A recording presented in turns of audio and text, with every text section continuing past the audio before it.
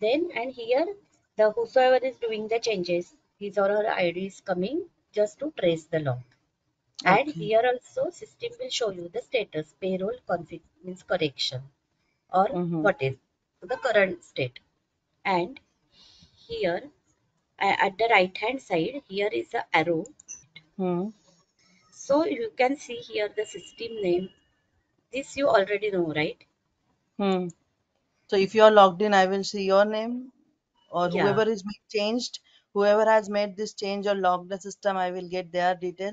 their details. Yeah, this is cleared, right? Yes. I'm going again SPRO. This is PA03 control, payroll control. Payroll control record. It controls the individual stages of payroll. Check payroll accounting areas. This also we saw last time. See here, payroll areas can be any description we can give. Then period, that is monthly, weekly. In this table, actually we are mapping the payroll area with the frequency. That is the date modifier. Payroll This. area and frequency. Yeah, we are matching here, and here we are ticking on this run payroll. Means if you didn't take, then this particular payroll area will not be considered to run the payroll by the system. So we also saw this. Just to brush up the things, we saw this just now. Generate payroll periods.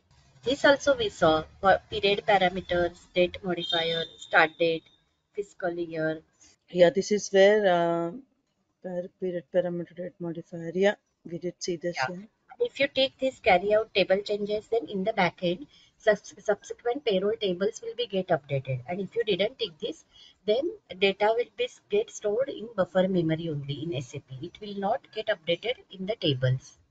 But why we do that actually? We No, really want to yeah. see Reason it, for right? this, Carry, yes. carry. Reason for this is generally we need the data, but if I'm doing some testing or I'm doing some Yeah. configuration and I'm not sure means what the result it will give to me, or for the if means I'm doing only the testing and I don't want to save that data into the tables, then I will not take this. That is the purpose of this.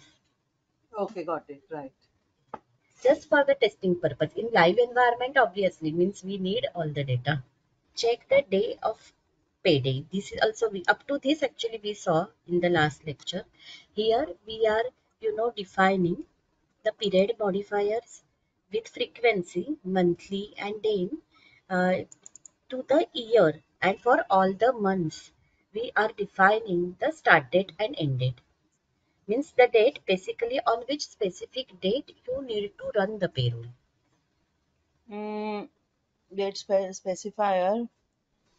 Yes. Date modifier is okay. Parameter is frequency, and Hmm. the date is every month payroll. So like for Yes. December, January, February. Yes. Okay. So pay period, we have to specify the pay period. Like pay period will be Yes. one for April, two for May. Yes. If you see here, 2019 was a leap year. So it will be Yeah. 29 February, like that. And March again, it will be 31st, not 30. We have 31 days. So here, it will Yeah. be like 31st 3 in that way. So this is the what you say we do it manually and upload in the system Yes. on We the do table. generally in Excel and copy paste here. If you control and Y, if you do this, then see this is getting selected. And if Control I Y. copy control Y, yes, control and Y, I'm showing again. And if you see here, and just I'm now copying it, control C. Okay. Mhm. And if I open Excel, because there it will be a tedious manual work. So Excel will be easy. Can I see again? How did you go to Excel? Like you open Excel separately and pasted it, Yes. right? Okay. Yes. And then how to upload it? Yeah. 1 minute. Just see, I have Uh, copy paste here. Control V. yeah, we can edit it then. Okay. And just I'm removing the blank line. So you can select from here. You simply copy and you come here in SAP, and here new entries are there. I'm not saving, just I'm showing you. Uh-huh. So you can upload here. So how, what did you do? You control V you did, Yeah, I copied from here, Control C. and I control clicked V. on new entries and then I simply have done Control V, paste. Ah, okay, got it. Yeah, and then just I will save, but right now I'm not saving. Entry already exists, it is coming. Because Yes. same entry is there, system will not allow same entry. And it is giving me message, your changes will be lost. Okay, because we don't want to save the changes. And I'm going in this method because when you see the actual system, actual things you will practice, then only you will come to know. Yes. Because SAP is so vast, by just running the PPT and by just explaining, it will not survive the purpose. Yeah, I understand.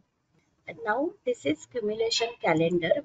So Hmm. I'm coming here. What is cumulation calendar? It basically it will give you the calendar for the cumulation of wage types. Means you will create your wage types, primary wage type as I explained you. Mm-hmm. Primary wage types are nothing but the salary heads like basic, Yeah. DA, HR. But in SAP, SAP will not understand the text. SAP will understand only the code. So some code like 11401 basic salary, 1402 HRA.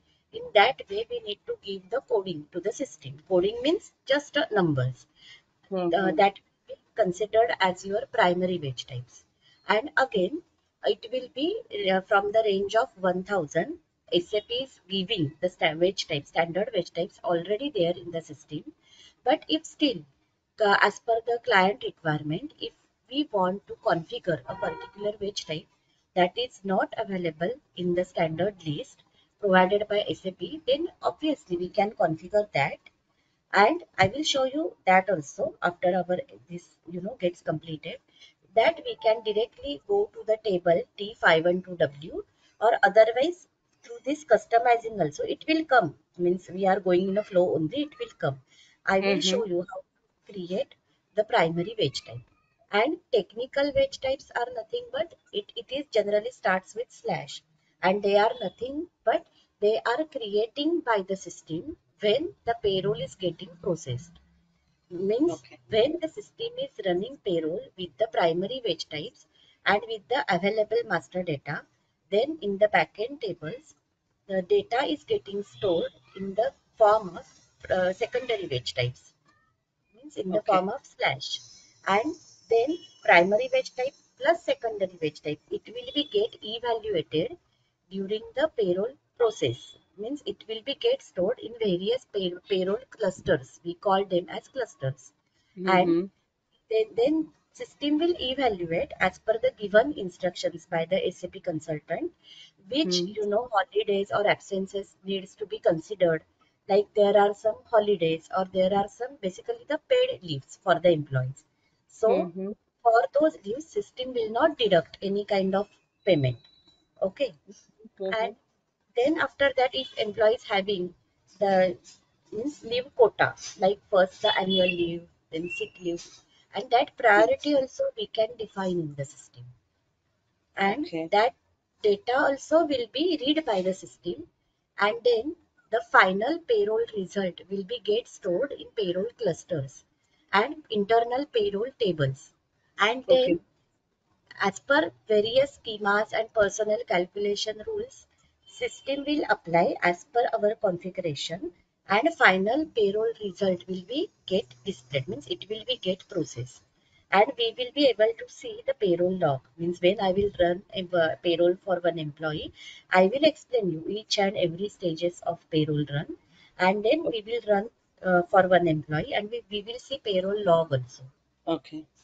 Yeah, and in between we will encounter some many some means in fact many errors also. If master data is not means properly maintained, then we get error, payroll will not get processed.